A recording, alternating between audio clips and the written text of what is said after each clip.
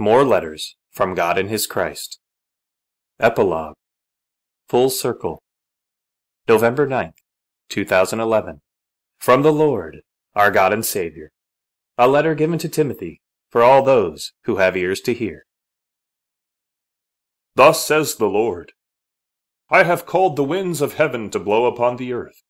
I have stirred them up, that they may go forth and gnarl the branches, that they may blow hard against the multitude and break down the walls.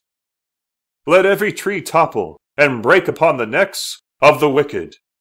Let every wall come down with a great crash upon the heads of evil men in authority. Behold, the anger of the Lord shall increase by measure, until every foundation is broken up from beneath, until the face of the earth is once again without form. For I shall level the hills, and cast down every tall mountain. Yea, I shall burn the cities with fire.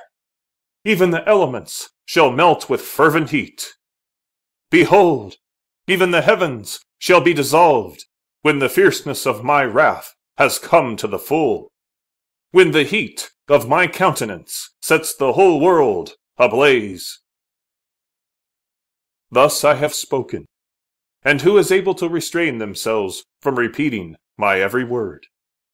Who will not prophesy when the voice of the Almighty has entered into his ear? For I tell you plainly, the day is coming and is already here, when I shall speak into the air, and the voice of Yahweh shall thunder in every corner, even to the ends of the earth. Yet I ask you, how does a prophet hear, and by what means is he revealed? Remember my words. If there be a prophet among you, I, the Lord, shall make myself known to him in a vision. I shall speak to him in a dream. Even plainly I shall speak with him, not in mysterious sayings. For he has seen the form of the Lord, and has sat in my presence, and knows that which is beyond words. And before him men shall fear.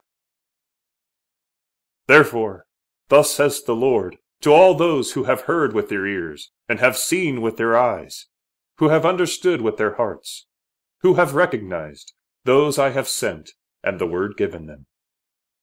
Wait upon me with all trust and fear. Stand steadfast and be patient, accepting my words as I have spoken them and as they are written. Do not add to my words, nor take from them. Neither form for yourselves any private interpretation. Only give heed to my words, and also do them, and prepare. I am the Lord. For my words are indeed that light, which shines in a dark place. A loud trumpet, an alarm, a call and a shout preparing my way before me, making all crooked paths straight, until the day dawns and the morning star rises, filling the hearts of my chosen as they enter in. Peace.